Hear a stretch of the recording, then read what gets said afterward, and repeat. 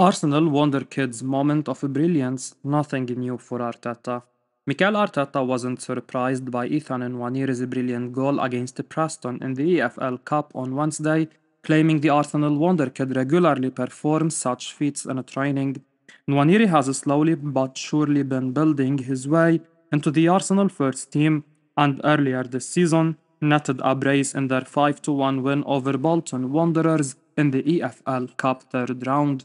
The 17-year-old was once again given the start in the fourth round as the Gunners traveled to Deepdale and put in a stunning performance that included a 98% pass completion rate, 7 passes into the final third, and 5 touches in the opposition box. But Nwaneri's best moment by far came in the 33rd minute when he received the ball outside the box from Gabriel Jesus before shifting it across to his left foot and unleashing a rocket of a shot into the top corner to give Arsenal a 2-0 lead. The manner of Nwaneri's goal was likened to Phil Foden by Sky Sports commentator Laura Hunter, but for Arteta, this wasn't just a run-of-the-mill Nwaneri moment that he pulls out regularly. He said, "He did it yesterday in training, so we are used to that. He is a big talent. He's got the right attitude. He's got the right players and context around him, and we need to make sure that we put brick by brick in the right order, but we have some player here." On the teenager's character, he said, "So much personality there. He wants every ball. He wants to make things happen outside and around. He is still a bit quiet as usual. He is 17 years old, very respectful. His work ethic is tremendous, and he loves what he does. You can tell that." Arteta was asked about Nwaneri again later in his press conference, adding, "It's unbelievable, but he does it in training almost every day. He's got this quality, his personality. He is there to make things happen. He doesn't care who he's got around him. He needs to make the decision for himself. He does it, and he scored a fantastic goal." Pundit explains why he's been left disappointed by Declan Rice at Arsenal this season. Arsenal, of course, haven't been helped by injuries and suspensions this season, but the form of some of their star players has been questionable too. Gabriel Martinelli hasn't been at his best this term, while Gabriel Jesus also looks off the boil. Speaking on Insider Gunners, Adrian Clark has been discussing Declan Rice's performances this season, and he says that he has been slightly disappointed by the midfielder, claiming that he thought he would seriously kick on this season. Clark shared his verdict on the England international and his performances this term. The Pundit says that while Rice hasn't played poorly, he hasn't quite improved in the way he expected him to after a solid first season for Arsenal. He said, "I have been a little bit disappointed with Declan Rice's form this season. I don't think he's been bad by any stretch of the imagination. He's been okay, and I think that most of us would have expected him to maybe accelerate his own development under Mikel Arteta a little bit quicker, because I think there is a big ceiling for Declan Rice. It might be that he's been not settled into one position. He is having to play holding midfielder one day, then it's a box to box the next. I thought he was really calm, and I think that he had a presence about him in this game." Clark is right. Rice has been disappointing this season, but there is reason to believe he could be about to improve. Indeed, now that Mikel Merino is back fit, Mikel Arteta can finally utilize the plan he had for Rice in the preseason. Arteta always thought that Merino would complement Rice well in the midfield, and we started to see glimpses of that against Liverpool at the weekend. However, with Martin Odegaard still injured, Arsenal's midfield balance still isn't quite right, and that's leading to Rice perhaps trying to do too much in the middle of the park. Once Arsenal can field a first-choice midfield three of Rice, Merino and Odegaard, we should see all three players performing to the best of their abilities in positions that truly suit the trio. Don't be surprised if there is a real uptick in performance from Rice in the coming weeks after a slow start to the new season. Forgotten Arsenal man is proving Arteta wrong in a stunning loan spell. Arsenal continue to make big strides under the leadership of Mikel Arteta, and having formed a very competitive squad in North London, the Spaniard might have made a mistake by allowing Nuno Tavares to leave during the summer. The left back position is an area of the pitch that Arteta is yet to fully sort out, as the Spanish coach has experimented with several players in the role over the last 2 seasons.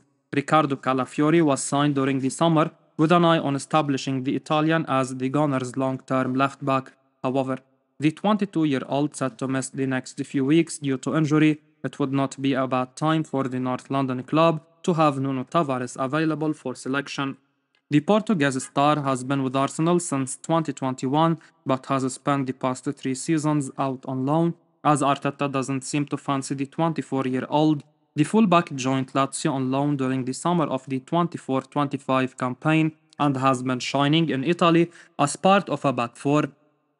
Tavares has featured in 7 games for the Rome-based side and has provided 7 assists to help Lazio climb to 6th in the Serie A standings.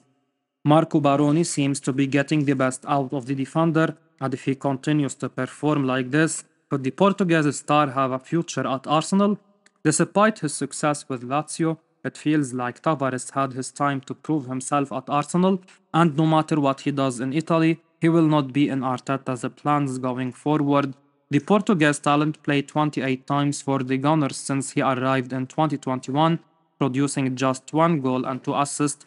Ultimately, the left back is not good enough for the levels Arsenal and Arteta hope to reach, and with Calafiori on the scene, the likely outcome for the defender is that he will be sold permanently in 2025. Newcastle United evaluating possible replacement for Arsenal transfer target. Newcastle United are reportedly eyeing up Paris Saint-Germain striker Randal Kolo Muani, as Alexander Isak's future seems to be in some doubt amid links with Arsenal. Isak has been a star performer for Newcastle and is tied down to a contract until 2028 at James Park, but that hasn't stopped speculation about interest from the Gunners. A recent report from Team Talk recently described Isak as a dream target for Arsenal, while Arsenal journalist Charles Watts also spoke exclusively to Count Offside about his admiration for the Sweden international. Now a report from Vigaches states that Newcastle could be preparing for Isak's potential departure by looking at Kolo Muani, whose own future is in doubt after some difficulties showing his best form at PSG. Newcastle fans won't want to see a top talent like Isak leave, but it was surely always going to be difficult to hold on to him while the club struggled to make that step up to being regulars in the Champions League. Newcastle have a lot of money behind them and will no doubt be ambitious about challenging the established Big Six, but while they are still in something of a transitional period, that surely means big names like Isak will attract interest from elsewhere. Arsenal arguably need a centre forward like Isak right now, as Kai Havertz has become the main man up front, even though striker is not necessarily even his best position. Meanwhile, Gabriel Jesus has proven a bit of a flop at the Emirates Stadium, so Isak would likely be a major upgrade.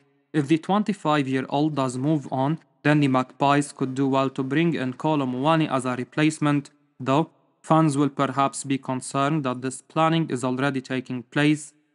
The France international has shown decent potential in his career, but he'd probably be a bit of a downgrade on Isak, who would also be strengthening a rival if he were to move to Arsenal. Arsenal very interested in fantastically effective Saka replacement with explosive pace. Bukayo Saka has persistent injury problems that could well see Arsenal enter the transfer market to buy a player that will provide cover for him at worst. The international ace was ruled out of a recent England game, though Mikel Arteta was given a boost ahead of Arsenal's match against Liverpool, a game in which Saka scored incidentally and set a record in doing so. At just 23 years of age, Saka is already one of Mikel Arteta's most important players, but his injury record has left a few question marks as to his availability. Transfer market note that he suffered any injury, hamstring injury, ankle injury, hip problems, dead leg, thigh problems, and a leg injury over the past few seasons, which has to be a concern. Perhaps with that in mind, Football Insider notes that the Gunners are interested in taking Leroy Sané from Bayern Munich. The former Man City ace could certainly provide the North Londoners with something different, and with his Bayern contract due to end in June, he will surely be one of the most sought after free transfers next summer. Former Premier League scout Mick Brown said to Football Insider the following: Arsenal certainly among the interested clubs. He is fantastically effective, he's got explosive pace, and he is still only 28. It's a good age. I have often wondered why Man City let him leave, and why no clubs in England had tried to sign him before he went to Bayern, but now with his contract situation, I'd expect to see him move. Arsenal are very interested in him, from what I have been told. He can play on the left and provide cover for Saka, which they desperately need.